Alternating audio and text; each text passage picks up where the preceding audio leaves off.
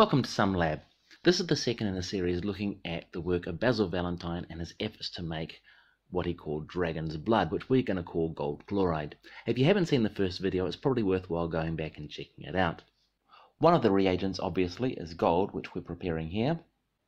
And the reference we're using is the 12 Keys, a 300-year-old text penned by Basil Valentine and illustrated beautifully with woodcuts. The woodcut is from Basil's third key, so let's take a look at see what we're trying to make and what we've got to work with. In the foreground you see a dragon, obviously, but all the action is in the background. You see a fox that is simultaneously attacking a bird and being attacked by a bird. The birds are probably golden roosters, representing, of course, gold. Now, remembering that the woodcuts were added later, let's have a look at Basil's own words. I won't read it all, though. In the same way, our fiery sulphur must be overcome by means of our prepared water. But after the water has vanished, the fiery life of our sulphurous vapour must triumph, and again obtain the victory. But no such triumph can take place unless the king imparts great strength and potency to his water and tinges it with his own colour, that thereby he may be consumed and become invisible. I think it's necessary to identify the elements here. There are two reagents that Basil's starting off with. He starts off with gold, represented by the king, and also by a couple of other things that are in this passage. And he also uses aqua regia, represented by the fox, that sneaky, crafty thing that's the only thing that's clever enough to actually dissolve gold.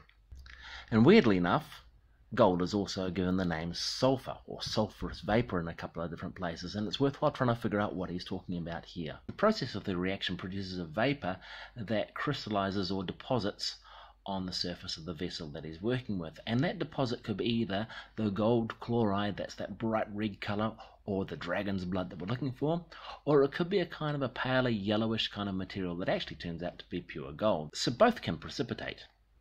The thing is, it's not really clear that Basil fully understood that this yellow deposit, which he calls a sulphurous vapour, was actually pure gold. He may have recognised that, he may not have, we don't know. Also in the text we see some details describing the aqua regia. It's called the fox, it's called the water, or the prepared water, indicating that it's a solution, it's got water in it. Later on it's called the salt sea, and this indicates that it actually dissolves the gold, and gold imparts its brilliant gold colour to it in the form of chloroauric acid. And further down we get the details of the actual process.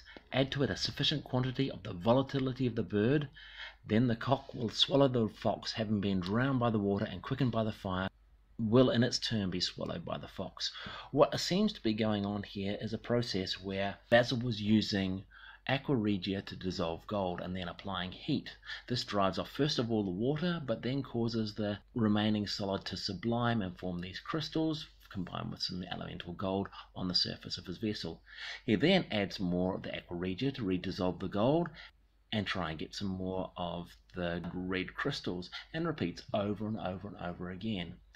What eventually tips the balance is he ends up with a chlorine atmosphere, and chlorine will actually cause the equilibrium to favour the formation of gold chloride crystals rather than have it decompose back to elemental gold. Well, this might well be the coolest glassware setup I've ever had to do. Kind of appeals to my glassware fetish, I suppose.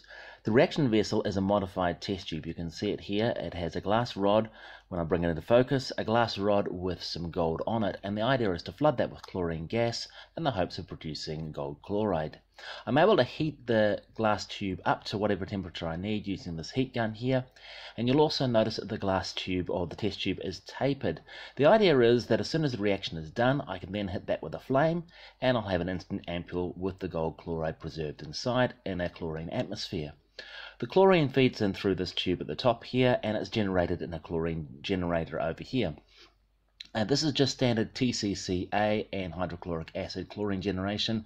Procedures available just about anywhere. I'm drying the gas using anhydrous calcium chloride in the drying tube, and after the reaction vessel I've got a couple of traps here. The first is just to prevent suckback. I don't want water or liquid sucking back into the test tube, and the second is sodium hydroxide, which will deal with the chlorine gas. Now with this side I've got a mechanism for just venting off excess chlorine gas and air. The idea is I actually want to flood the entire thing with chlorine gas before we start hitting the heat, and so that's on the top of the Kleisen adapter and feeding down through to this trap here. The other thing that I've got that's a bit interesting here is a way of introducing nitrogen oxide gases into the system. Basil Valentine used aqua regia, which is a mixture of nitric acid and hydrochloric acid, and highly oxidizing, and he dehydrated that by heating, driving off all the water so that he had an oxidizing environment. I'm just going to feed some nitric acid onto some copper turnings, and that should give me the nitrogen dioxide gases and the nitrogen oxide gas that I need. It'll feed through, mix with the chlorine, pass through the dehydrator, the desiccator, and hopefully hit the gold here, helping the reaction to proceed. So that's the whole setup, and hopefully it works really well. So here we have the chlorine generator in action. It's a simple process of dropping some hydrochloric acid on top of TCCA pool chemical. Quite a standardized procedure. I've followed a variant which uses dilute hydrochloric acid. I don't think I'll do that again. The idea is that you're going to get better mixing of the two chemicals when you do it dilutely, but I found that the rate of chlorine generation was just a little bit less than I was expecting, and that probably had an effect on how quickly and how well the reaction proceeded.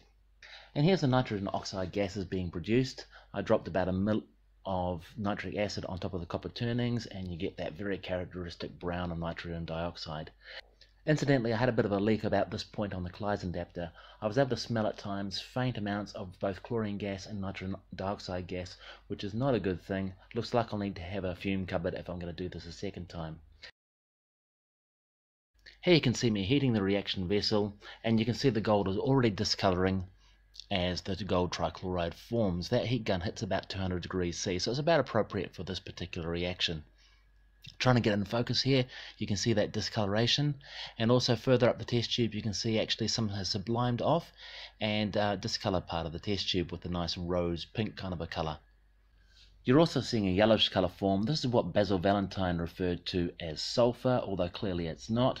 It's the gold reducing back to elemental gold and depositing on the side of the test tube. And I don't think having it form in the neck of the test tube is going to help with the ampuling at all.